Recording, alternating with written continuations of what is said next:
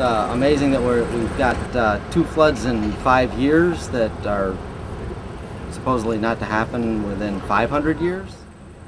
I would say it's a little scary because I've never seen water rise so fast like that before.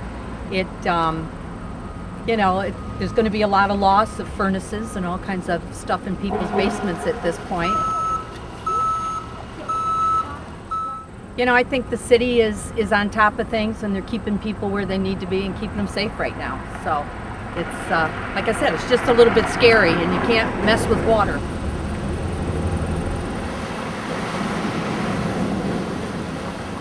I live in the high rise over here, so if it gets that high, we're all in trouble.